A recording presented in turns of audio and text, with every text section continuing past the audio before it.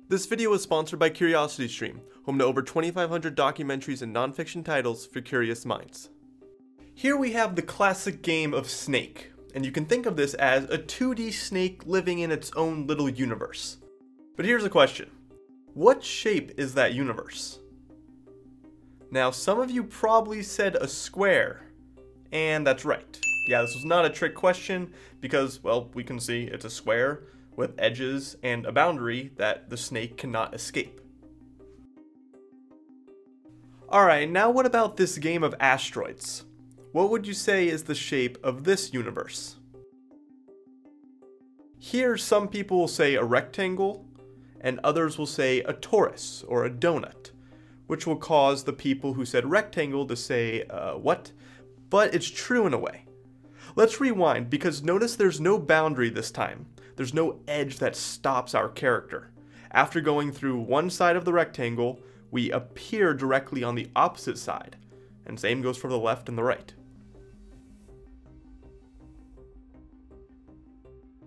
So how can we mathematically differentiate between a world with boundaries and one that has this wraparound effect?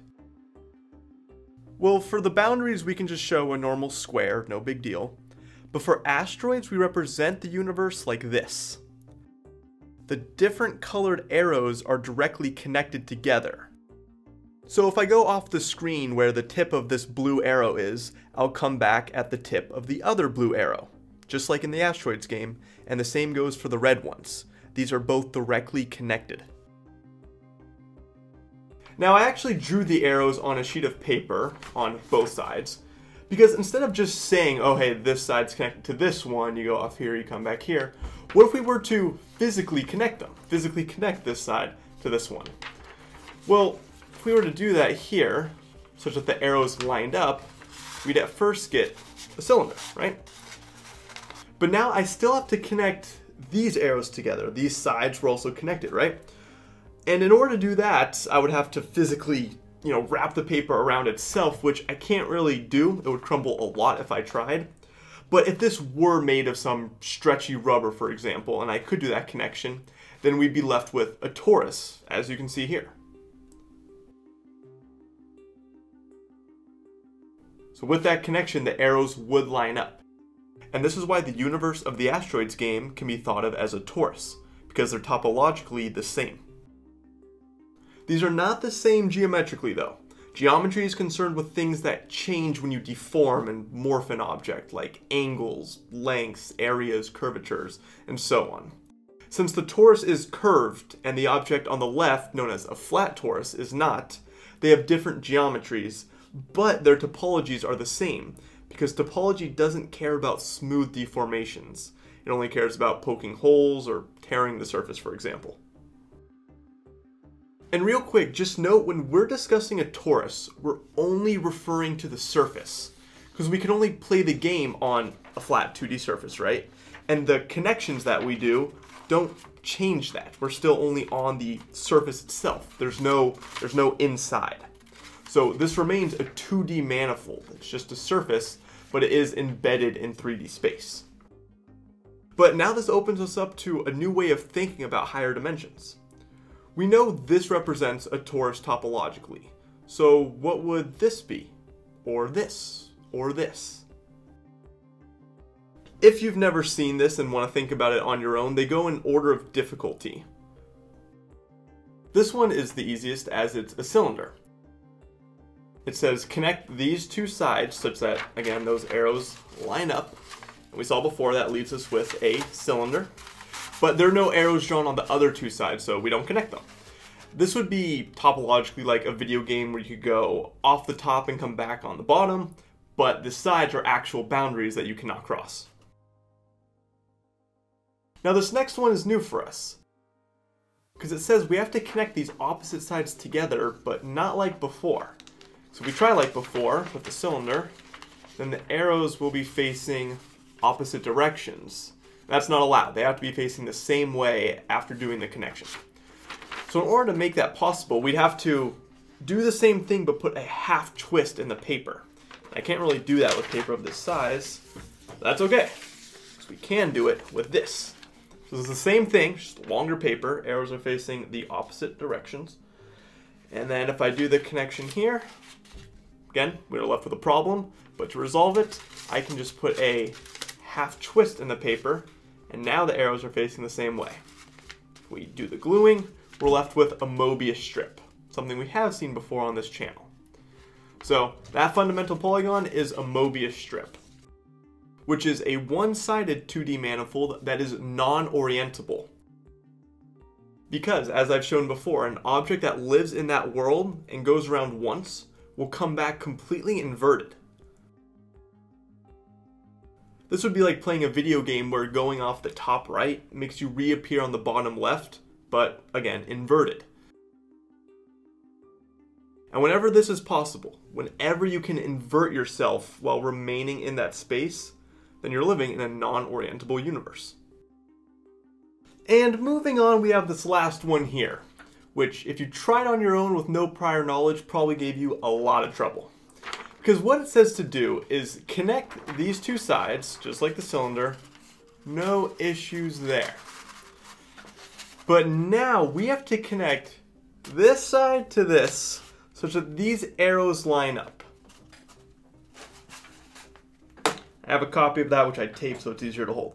Now, doing that would be very difficult because if I were to do the same, wrap around here, the arrows would be pointing in the opposite direction, which is not allowed. But what we can do instead is take the bottom, which I cannot physically do, but I'm going to kind of demonstrate by cutting it off and moving it up here. So again, if I took this bottom and moved it up like that, the arrows are facing the opposite direction. So that's an issue. But what we can do instead is cut a hole in this thing and take this and move it through that hole.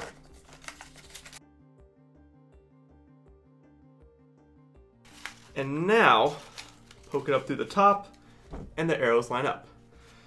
So that's pretty much the best I can do with paper. But again, just imagine we have a cylinder from before, and then I have to take the bottom, pull it around, again, imagine it's stretchy rubber, pull around, put it through a hole in the cylinder itself, and through the top, such that the arrows are then connected. And if you were to do that with material that wouldn't tear or crumple, then you would get a Klein bottle. This is something we've also seen before, and you can see a better construction of it here.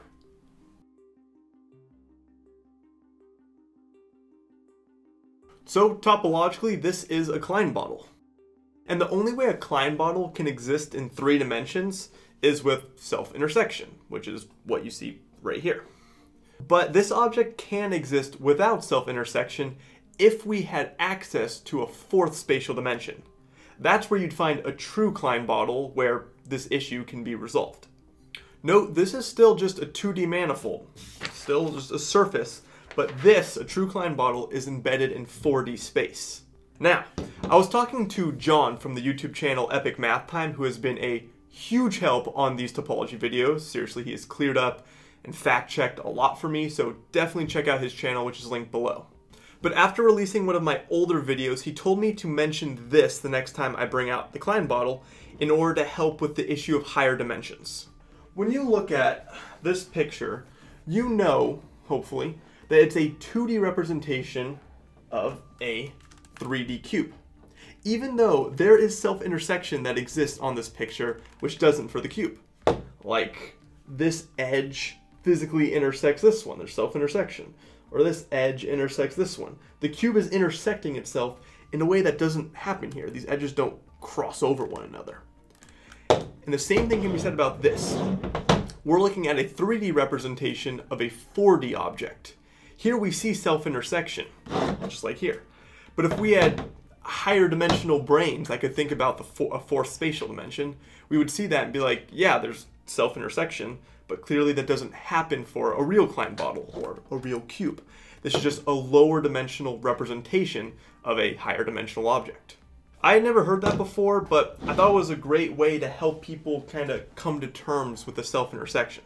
Now, if I were to ask you whether this is orientable or not, That'd be pretty tough to answer without prior knowledge, unless you go back to the fundamental polygon representation, where you'll find, just like with the Mobius strip, you will become inverted by going through the top or the bottom. So the Klein bottle is non-orientable. Okay, if you've noticed so far, we've only talked about 2D manifolds, and where we're headed is 3D manifolds that could represent our universe, and that's where things get really weird. But first, we need to talk about the product of shapes. As in, what's a circle times a line segment? Or a Klein bottle times a circle, and so on. Well, I'll tell you the first one. A circle times a line segment is a cylinder, and here's why. A cylinder can be thought of as either a line segment of circles, all these circles stacked linearly, or it can be thought of as a circle of line segments. It works both ways, which is why we can write this cylinder as a product of the two other shapes. And you'll notice that those circles are all perpendicular to the line segments. But here's a tougher one.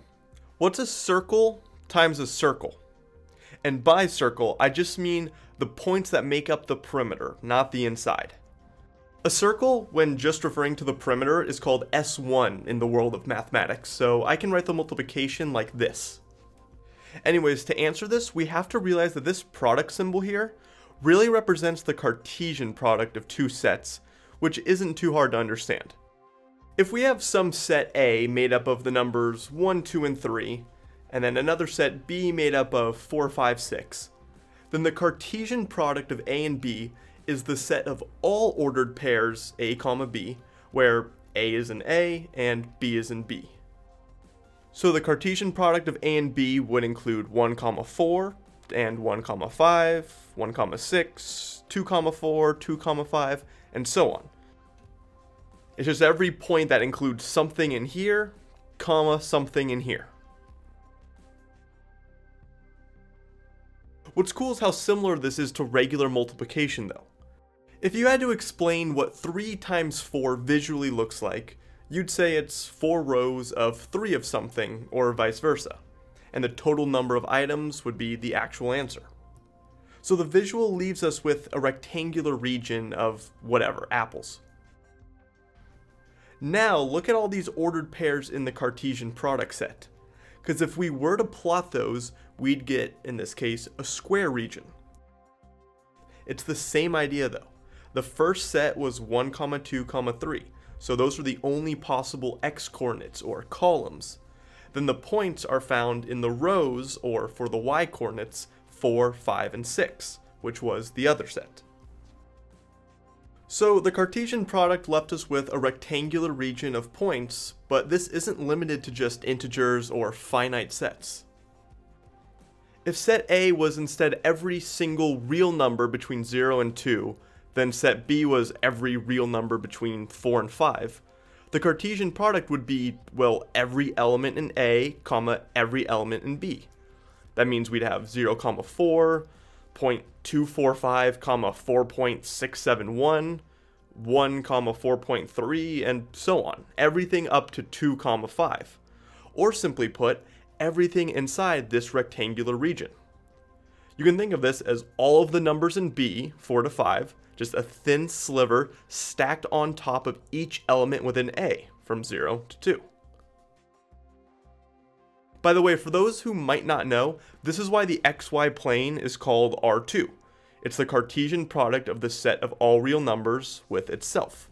All real numbers perpendicular to all real numbers. Anyways, now it's time to find out the Cartesian product of two circles.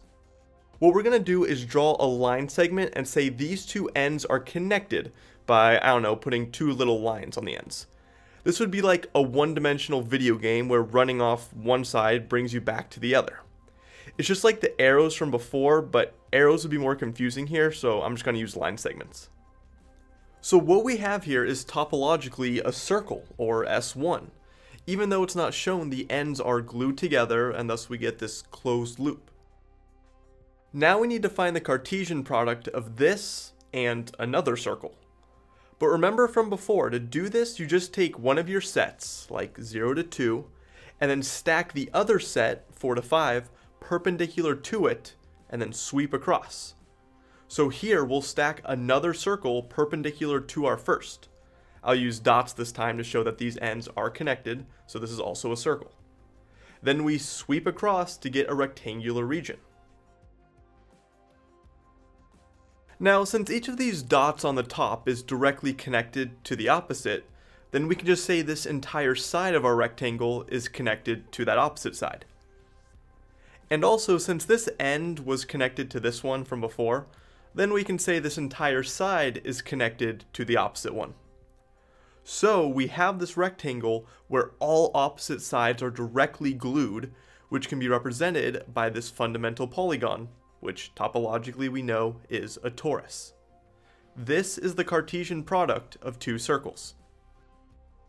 Because a torus is a circle of circles, or a different circle of circles. So that's the basic idea behind the product of shapes. It's amazingly similar to multiplying integers together. And with that, if you are now asked to find the product of a torus, written T2, and a circle, well, it's not too difficult. Just take a flat torus and stack S1, or a circle, perpendicular to it, where those ends are connected. Then do that throughout the entire torus, sweeping those circles across the entire thing until we get a cube.